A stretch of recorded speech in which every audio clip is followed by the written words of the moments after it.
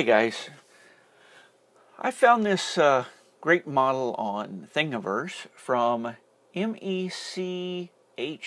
I'm not going to try to pronounce that because I'll just destroy it.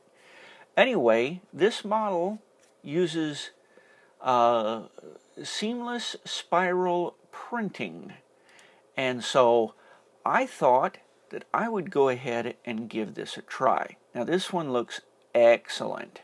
I love the way that looks. And I got some new turquoise PLA from Matter Hackers, and I thought I'd go ahead and give that a try. And so here's a time lapse.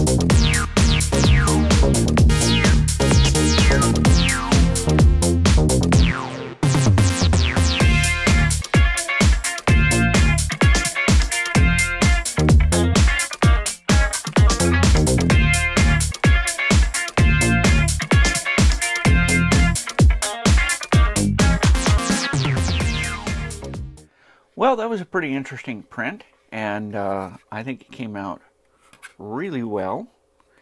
It's a single perimeter, very smooth on the outside. The only cleanup I did at all was to remove the brim that I printed just to make sure it was stuck down very well. All in all, absolute great model. You ought to go on the Thingiverse and get it if you like rockets. Now, I did print this at 150% height, so it's a little taller than normal.